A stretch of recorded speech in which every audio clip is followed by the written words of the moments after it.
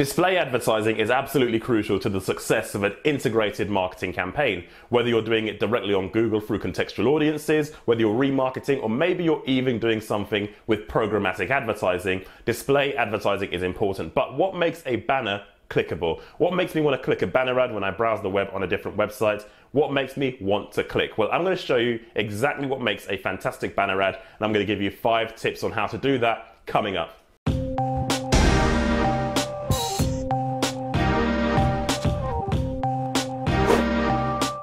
Hey everyone, Darren Taylor here of thebigmarketer.co.uk, giving you tips, insight and opinion on all things marketing. If that's up your street, you should consider subscribing. Today, we are looking at display banner ads. What makes an ad clickable? What makes you want to click a display ad? And how can you get people and potential customers to click your banner ads? Well, I'm going to show you exactly how, so let's jump right into it.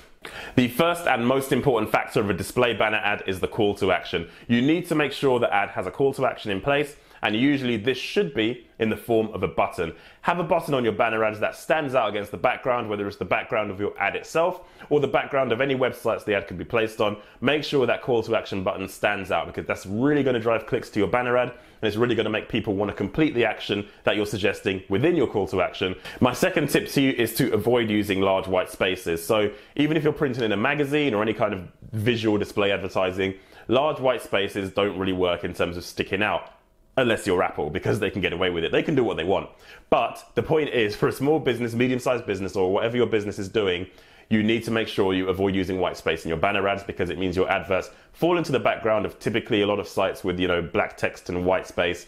Your ads won't be seen that brightly and it won't be seen that well. So try and avoid large white spaces on your banners. Tip number 3 is to use animation. Now imagine you're going through a website with display advertising down the side or within the content. If something animates, it catches your eye. So it's really going to push your click-through rate, make sure your message is seen by more people. So make sure you animate your banners. Google AdWords has a number of tools that can help you do this. If not, you can get a professional designer to animate banners for you. You can do it frame by frame, or you could do full animations, but it's up to you ultimately. But try and make sure the banners are animated, because that's really going to help them be seen, and that's really going to increase your click-through rate as well.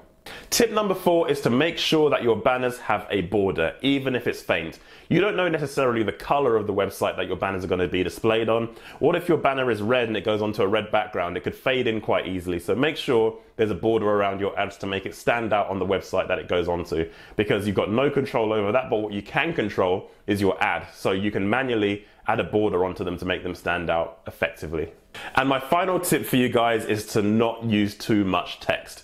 Too much text is very distracting. The websites your banner is going to be displayed on will probably have a ton of text anyway, so you don't want to confuse it within that as well. You want it to stand out with a strong image, strong coloring, and make sure it really stands out. Too much text is really going to affect your ads negatively. People can't be bothered to squint to read something that's just an advert. They want to see it easily, and it should stand out quite easily for them as well. So try and avoid using too much text. One last tip for you guys in terms of how the ad should look, and that is to be different, be interesting, and use vivid colors. Now, I know your brand probably has guidelines in terms of colors, and there are regular colors you use, but I'm sure one of those colors, or even a couple of them, are pretty strong. So really take advantage of that. Use interesting images that catch the eye, and make sure that the whole ad itself is interesting and very visible, very vibrant, and can be seen. And when I say be different, try things out. Try testing different messages, try different methods, see if something catches the eye. I had an ad once I clicked on that said, "Oh my God, you didn't subscribe," because I went to the form, I tried to fill out the form,